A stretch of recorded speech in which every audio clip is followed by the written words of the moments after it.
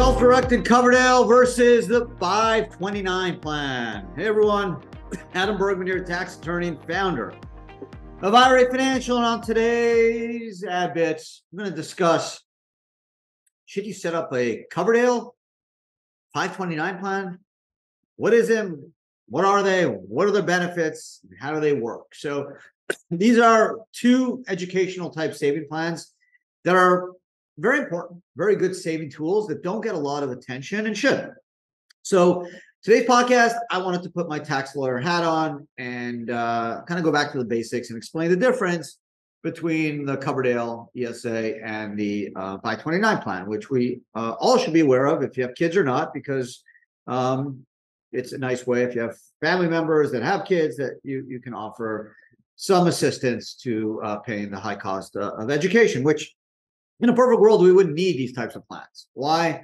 I give this example. I grew up in Canada. I went to, a really good school called McGill University, one of the best schools in Canada. And I think my dad, this was in the mid 90s. I think we paid, it was like $2,000 a semester. And yeah, it's gone up a little bit. I think it's still like $6,000 or $7,000 a year. Versus comparable school in the United States, obviously you're talking $70,000-$80,000 a year, which is just crazy. I mean, the only way we're going to remain the most powerful country in the world, the strongest economy, and the most productive workforce is we have a very educated young workforce. And by limiting the people that can go to school and incurring all these costs, we may dissuade some people not to actually pursue what their future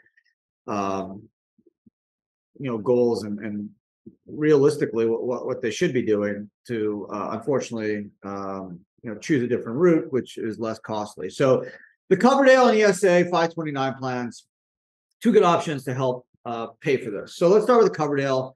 IRA Financial does offer self-directed Coverdells. Coverdells can be self-directed, so you can actually put in up to $2,000 a year. Now it is a much smaller number than the 529 plan. $2,000 a year. It's only for people if you are single, make less than 110. Married couples, 220,000. So if you make more than those figures, you're stuck in the 529 world, which I'll get to in a minute. Not gonna be able to do Coverdell. Advantage of Coverdell is everyone get involved. If you have under that income set threshold, you can self-direct it, meaning you can do traditional investments, also alternatives. You have anyone you can open the account for, they must be under 18. You can pay college tuition and expenses, also covering elementary and secondary, which is good. Contributions obviously grow tax-free. It's kind of like a Roth IRA. That's kind of the main example I would compare a Coverdell to is a Roth IRA.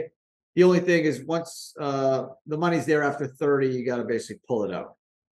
Okay, pay tax on it ultimately if you're not using it for education.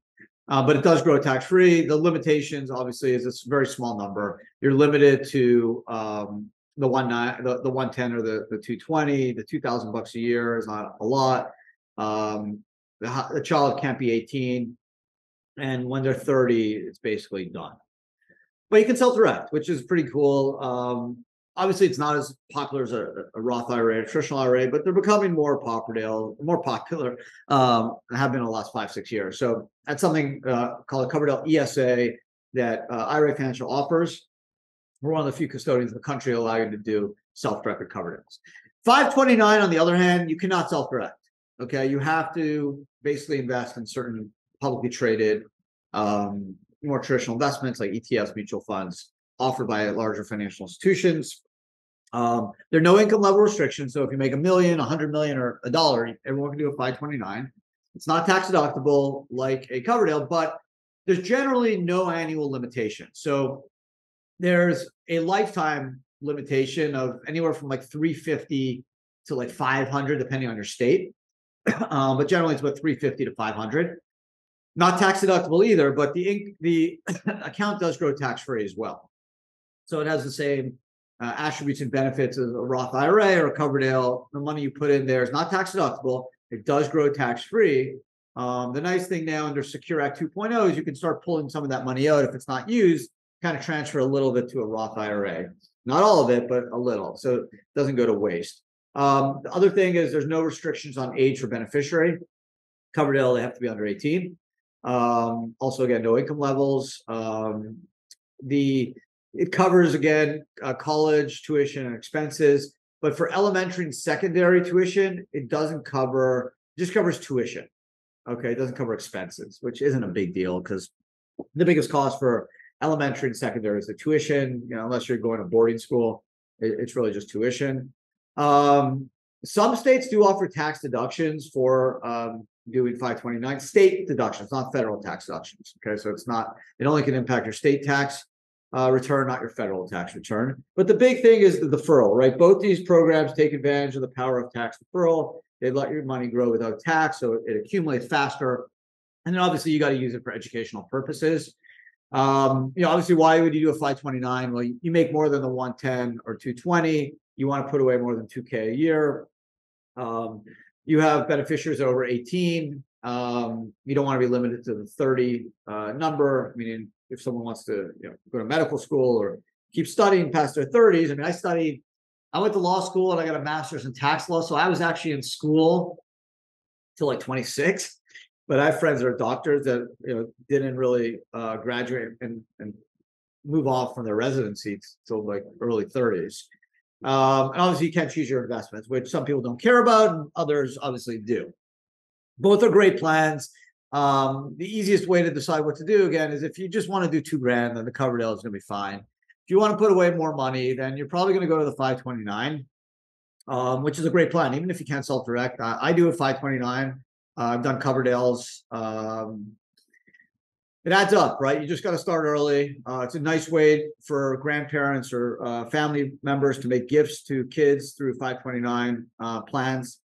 They can make contributions. They're not tax deductible. Most people will go up to the gift tax exemption, about $17,000. If you go above that, you eat into your unified credit, which now is like $12 million. But most people try to stay under the gift tax exemption of $17K in 2023. But again, you can go all the way up to $350 plus, depending on the state and the total amount available for annual contributions. The amount can grow beyond that, but the number of contributions can't exceed the set state number, generally around 350 to 500. The Secure Act 2.0, which was passed in 21, will allow you to leak some of that to Roth IRA if not all the money is used, but you can then transfer it to other beneficiaries too, to use for school. And again, it could pay for college, elementary school, secondary school. Just a great program, really amazing programs. I wish there was ways to do it. I've always had this the solution, if I ever ran for president, which I guess I can't because I wasn't born in the United States, so I guess I can't ever run for president, so darn. But if I ever had the power, I would kind of, instead of giving people, low-income families, essentially earned income credits that reduces their tax, I would take that money and put it either in a Roth IRA or some type of Coverdell, which can be used to pay for school, which is a super large cost and really a barrier to a lot of lower income families to kind of move up the wealth chain, because of the cost of college. Some families are just like, hey, I can't get a scholarship. I can't afford $70,000. I don't want to put my family in debt of $280,000 for my kid to go to college. So he's going to go to a community college and work. And maybe this kid would be the next Albert Einstein, the next Picasso, or the next Elon Musk. And it never happened because they never got that chance, which is so sad. For being in the richest country in the world, that we actually have barriers for our kids to go get higher education is so wrong, so sad. So we should fix that. Coverdells and 529 plans help, but again, that's on us, right? The government does give, obviously, we know, student loans, and there's scholarships available, but listen, not everyone gets them. Some people peak later in life. Their grades weren't as high as they should, or they didn't understand the process for getting all these scholarships, or for whatever reason, they just weren't able to get into the right school that was really suited for their goals, and money was part of it. So if you are in a lower income bracket, I get it. You're not gonna be able to put away $17,000 a year for kids' school. Hopefully you can put away 500 or 1,000 in over 10, 15 years. Maybe that 12, 15,000 turns into 30, 40,000, which is, helpful. Or you just send your kids to Canada, go to school, or Europe, where you can go to school for pretty much free. That's something we can do a lot better on, and hopefully we will. So that's it. That's the difference between the self-directed Coverdell and not self-directed 529, where you cannot self-direct. Both plans are great, have amazing benefits. And if you have kids, you should definitely look into one or both of these solutions. So hope you better understand what the Coverdell is, what the 529 is, how they work, tax benefits, what they can be used for, limitations, and obviously the enormous advantages because of the power of deferral. That's it. Thank you guys for listening. If you're watching on YouTube, really appreciate it. I hope you guys enjoyed the podcast. If you have questions, comments, feedback, letter. I would love to hear from you. You can leave a question below. Send in a question through social media, info@IRA Financial, however you want to reach out to me, please do so. Otherwise, I'll see everyone again next week. Have an amazing rest of your week and take care.